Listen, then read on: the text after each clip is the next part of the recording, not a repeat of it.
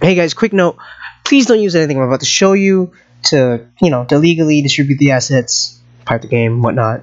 Because we're just modding the game for funsies. And Rooster Teeth, if you want me to take this down, I will take this down right away. That being said, enjoy. What's up, Internet? Dilly Dally here, and I'm going to show you how I go through modding the assets for RWBY Eclipse. GVK is taking part of the script modding portion, coding part. I'm going for more resource replacement, general texture modification. Alright, so, get to it. I'm not going to hold your hand through this. I'm going to assume you know how to extract files, extract the folders, know how to get your Steam installation directory. I'm assuming all that because you're modding a game. Alright. I'm recording. Alright, now, you will need tools. Which tools?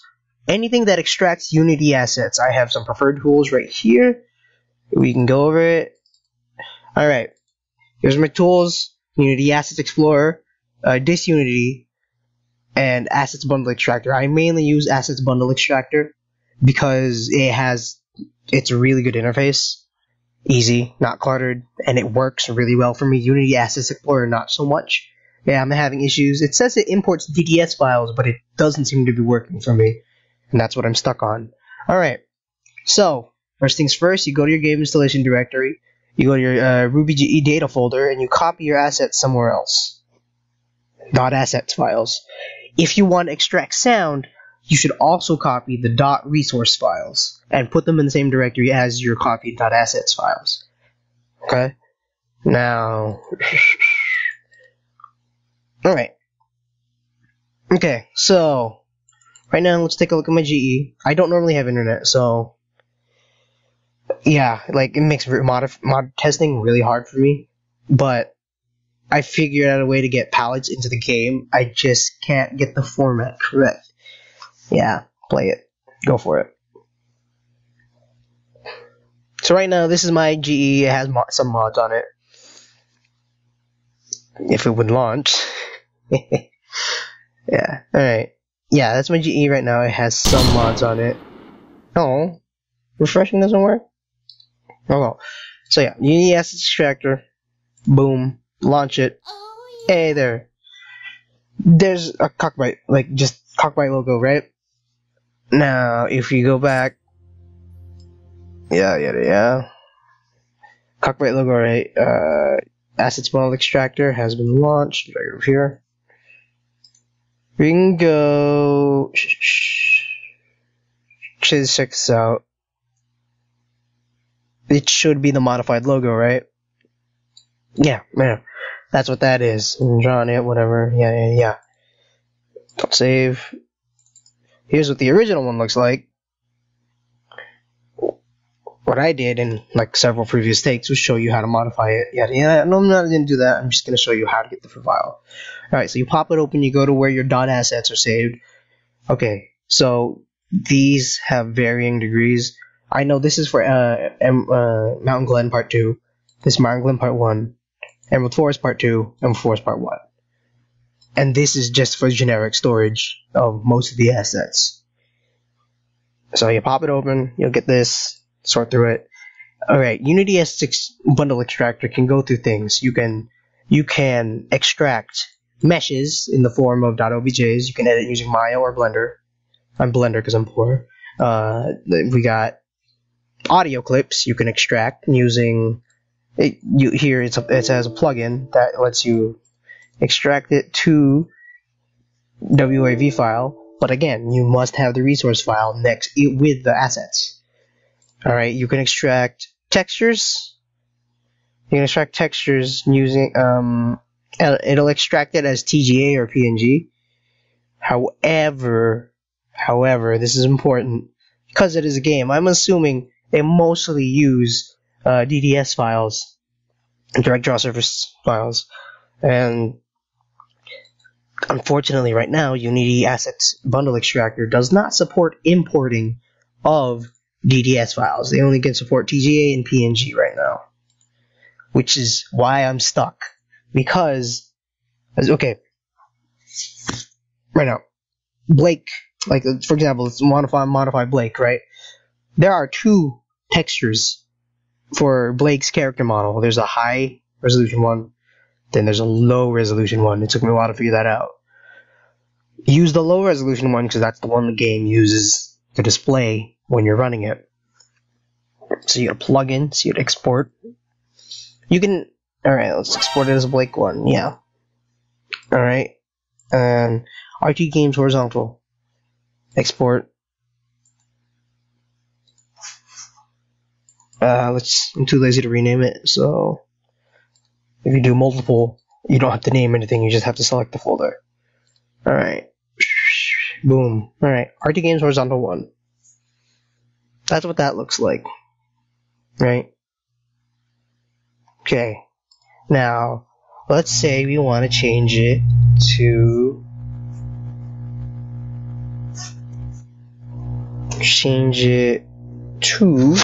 just games. Just delete everything, right? Yeah, alright. So you'd rename it, you'd save it as TGA or PNG. Yeah, save it. Surprisingly, the file size doesn't really matter for the splash screen. I know some apps crash when the splash screen is completely different. So then you go to plugins, you'd go to edit, load, and you'd find the TGA or PNG file that you want imported as replacement. And see, DXT5 is a direct DDS texture compression type. So I'm assuming just every texture in this game uses DDS. And unfortunately, Assets Bundle Extractor does not support DDS right now.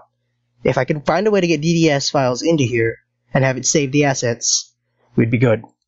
So, save the assets. Save it. You can't save it as the same name as the thing you open, so I always just name it like something else. Right? And you go over here. There's our newly modified assets folder. We go to a RWBY GE installation directory. Properties. Local files. Crash reports. Yeah, there's various forms of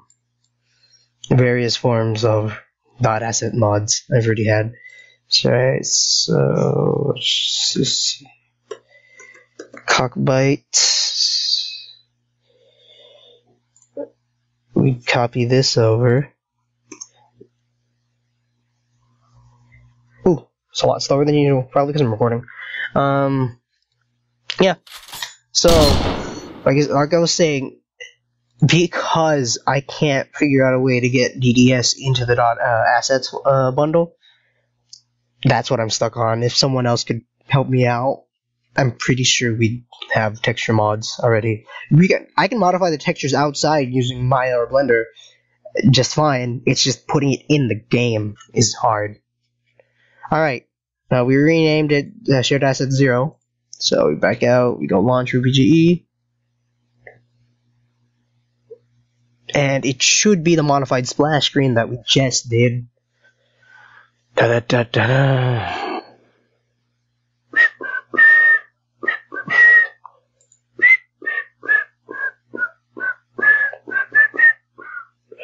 Come on. You don't normally take this long to load. Oh well. So yeah, it's pretty interesting. What I usually go through is sort by size. Sometimes it just straight up crashes. There you go. Another times you need to properly launch it through Steam because you used to be able to just launch it straight from its installation directory, but now you have to go through Steam. Kind of makes it a hassle, but I'm fine with it. Yeah, I know you can't sync my data. Now it should work. But as I was saying, sorting through this, it's pretty, the texture, the type, like, the organization of this is great. And normally if you want to go, I like it, the Yang has the most resources dedicated to her. Alright. Yeah, normally you want to go through, hey, there we go. There's the modified texture. So yeah, that's pretty much how you import a modified texture file However, getting it with Blake is a lot more difficult. Like, here we go. Size, right? There's Blake 1, there's Blake 2. Plugins, export TGA, Blake Orig, original, right? Boom. Alright, Blake original. There's her texture file. Right there. I've tried variations of this. I've colored things yellow. I've colored the entire thing yellow. And what ends up happening, because it's a TGA file and not a DDS file, because it's a TGA, even though they're practically the same thing, they're just like different alpha layers or something like that. Separate alpha layers, sorry. Even though I can import it, it doesn't work because because it uses DDS for the textures. Like if we go here, then we go to screenshots. Here's what pretty much happens when you. This is pretty much what happens when you go install a texture for Blake that's completely yellow. It's just a yellow square. This is what ends up happening. Is what you look like. I mean, see, so the fact that I was able to modify it means we found specifically which file to change. It's just we can't go about inputting that change into the .assets bundle. If I could figure it out, or someone could please figure that out, that would be great. Yeah, like so. There's Blake again. Yep. That's a different custom color scheme. This is what happens when you either A, leave out the texture completely from the bundle. You just get a white knight suit, or if you put in a completely white outfit. Yeah, if you completely leave it out, you get that. It looks great because she's a radiant. But yeah, if I could figure out, or someone else could please figure out a way to get DDS into the assets, we have a surefire way to get texture mods into the game. Alright, that has been my tutorial. Dilly Dally 123 out.